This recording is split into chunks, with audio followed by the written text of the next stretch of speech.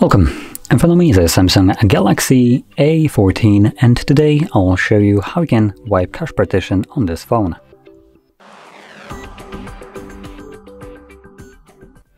Now for this you will need a cable that is plugged into your computer, so once you have that, simply connect it to your phone.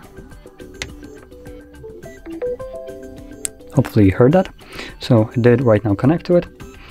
From there, select your power options right here and you want to select restart.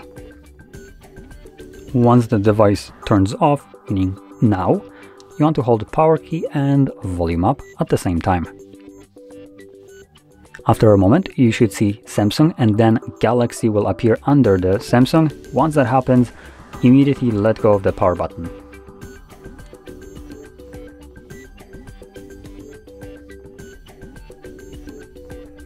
This will then take us to recovery mode. In here, using volume keys, you want to scroll down to wipe cache partition and then confirm it with power key. Select yes. As you can see at the bottom, it will say cache wipe complete and reboot system now will be selected by default, so press power key once again to initiate that reboot. And the device will now boot back up into Android. And as you can see, we are now back in Android. So, if you found this video helpful, don't forget to hit like, subscribe, and thanks for watching.